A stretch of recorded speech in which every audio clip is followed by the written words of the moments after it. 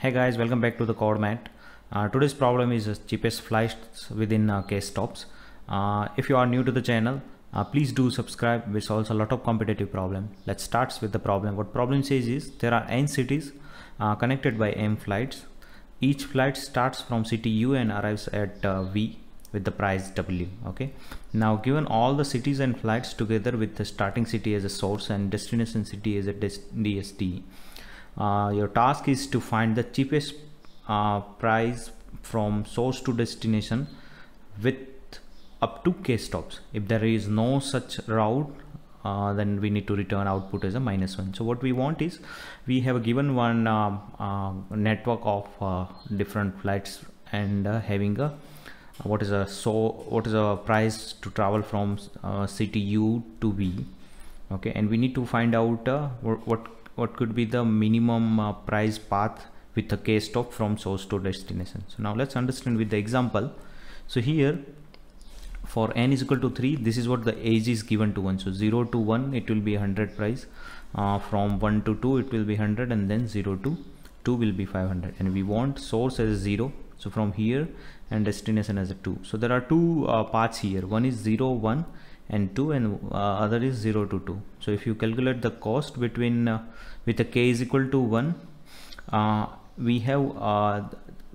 we can have one stop at least. Okay, so in that case this one having a price will be 200 and this one having a price 500. So output should be 200 because this one is higher than the what we have the other path. The second example, now here we have reduced k is equal to 0, so we want a direct flight. We do not want any stops in between. So in that case our output will change, or output will change because we do not want to stop anywhere. Okay, so though we have one cheapest price path, but this one will be the correct path because we want direct path.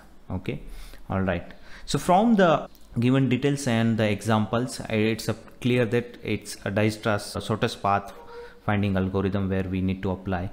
Okay, and what the constraint we have is in the Strasse case we do not have this kind of a constraint where we need to add the stop. Okay, so in that case it always calculates between your source and destination irrespective of how many stops we have. But here we also need to add one condition, that is a number of stops. We should not go beyond what we have given in the definition. So now let's first understand the Strasse algorithm and then we will apply it on the current problem. All right, now let's understand how Strasse algorithm works. Okay, so how it works is it always processes a node which is very close to your current nodes. So let's say your source is this node. Okay, and let's say 4 is your destination node. Okay, so we'll start from source, and to reach from source to source is going to be 0. The cost is 0. So when we process a 1, we check the next two adjacent vertex to the 1. Which one is very close to the 1? So we will process that one first. So here if you see 1 to reach 2 we have cost 200, and from 1 to 3 we have cost 100. So we will process this 3. Okay, and to reach from 1 to 3 we will update that state is equal to 100. Okay, when you are at a 3 you will again see what all closest vertex we have from the 3, and we will again pick the next vertex which is having a minimum cost. So 100 plus 150 is equal to 150, 100 plus 100 200. So we will again pick this vertex and update the state of it. So to reach 2 we have vertex is equal to, and vertex or cost is equal to 150. All right, and the second from here again we will see what is the cost or what all connections we have from 2 to reach 4. Okay, from 2 we have 4 as well as 3, but 3 we will not update because this will again increase the cost because we have 150, 50, but previously we already have 100. So here we will pick 170 because 150 plus 20 is equal to 170. Okay, and when we reach to the destination, so that will have the minimum cost in the first attempt, because every node we will always pick the vertex which is very close to that node. So that way it will always gives you the minimum cost. So we will maintain a priority queue. Each time we will make entry to your priority queue, and this queue will do a ordering based on your cost. All right, so every time when you do an entry, it will reshuffle the priority queue based on the what is a current vertex having the cost. Okay, so let's say when you have this path, when for 2 you have 2 paths, 150 and 200. So it will give a precedence to the cost 150 because that is a less cost as compared to the 200. Okay, so in that way we will, when you reach to your destination, it gives like guaranteed that whatever the distance you calculated, that will have a minimum one. Okay, so the same approach we can apply to the current problem also. Okay, the only constraint we have now is here we have a freedom to move any number of vertex during your path. Okay, for in this case our path is, this is what our path. All right, but in our current problem we have to maintain a total number of vertex in between. This should have only k, maximum we can go till k. All right, so in the priority queue, what the other condition also we can maintain is, let's say you are at a 1, you are at a source. So at that time you have ultimately, let's say k plus 1 stop you can add it.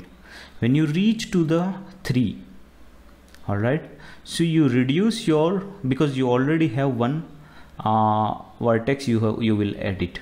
Okay, so when you reduce at this level, you will have, let's say this step is equal to k plus 1. So when you reach to here, you will reduce your step to -1. When you go here, you will again reduce to the step to -2. All right, and when you reach to this, you will again reduce to -3. In this whole cycle, with the minimum cost, we will also check whether after reaching at this node, our other condition which is also satisfying or not, whether your steps or whatever the steps is still greater than 0 or not, because ultimately we have initialized it with a k plus 1. So ultimately when you reach to the destination, it should have either k greater than or is equal to 0. Then only we can reach to the destination. Let's say in between here, let's say we have, let's say in this case only, let's take, we have given a k is equal to 2. Okay, so in that case we started with a 3. All right, our k reached to here, it reduced to 2. Over here it reduced to 1, and then it reduced to 0. So in this case we can return a result is equal to 170. No issues with that. Now let's say we have changed our k to the 1. All right, now when you reach to here, your k is 2. Oh sorry, you reduce your k is equal to 1. So now we have our new k is equal to 2 from here. When you reach over here, you have 1. When you reach here, you have k is equal to 0. So that means you can go till this path. There is no way to go ahead from there onwards, because we have a restriction. We do not have a next vertex as we can add it into our path. So in that case we have to explore this vertex, and in that case k reduced to 0, and we can return a result for, in this case, 200. So that's the change we just need to add in our Strasse algorithm. Otherwise the logic is going to be same. Now let's understand the code for this. All right, now let's go through the code. So what we first define is we are creating an adjacency list. Okay, so for that we have created one map, and then we are also storing the cost of it. So we will iterate from the given flights data, and then f of 0 is what your source, u, then v, and then f of 2 is going to be your cost of it. So what we are doing is we are creating a u, and then what is a v for that, and then also we are storing in the cost of it. So we are created a map of map, so we will store that adjacency data in the map. So we will also create one priority queue which will hold the data of your cost to reach that node, then node itself, and the total number of stops we already calculated to reach that node, right?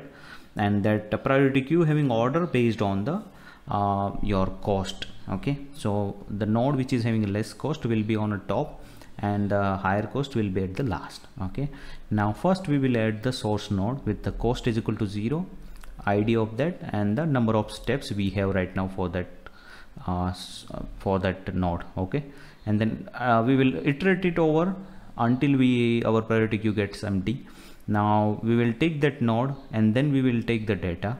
Okay, so we will check, this is a in a while loop, so it will go for the other nodes also. All right, so we'll first check with the city whether the city is what we are looking for, the destination city. If that is the case, then return the price, because we already accumulated the minimum one. All right, now also we will check the condition, because now if this is not the true, then we would like to explore all the adjacent to the current city. All right, so what we will do is, let's say you have a number of stops greater than 0. That means we can still go ahead of what current city is. So in that case, if this is the true, then we will take a adjacent all the adjacent list of those cities which is from the current city. So from the adjacent city we will take those maps, and then we will iterate it over it, and we will calculate the what all new cities we can explore from the current city, and we will add those to the priority queue. Now while adding a priority queue, you also have a current price of this city, as well as you will add the whatever the cost to reach the next city. That is from current city is, let's say, city, and the next city is A.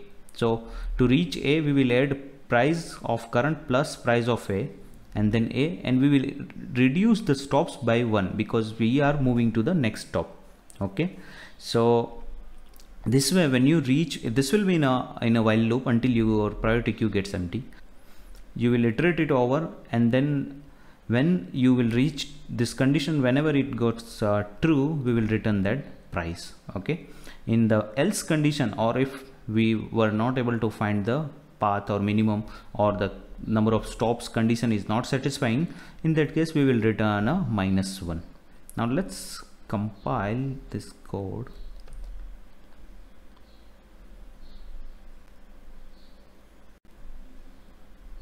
All right, so for the given data we have current, your expected as well as the current is same. Okay, now let's submit it.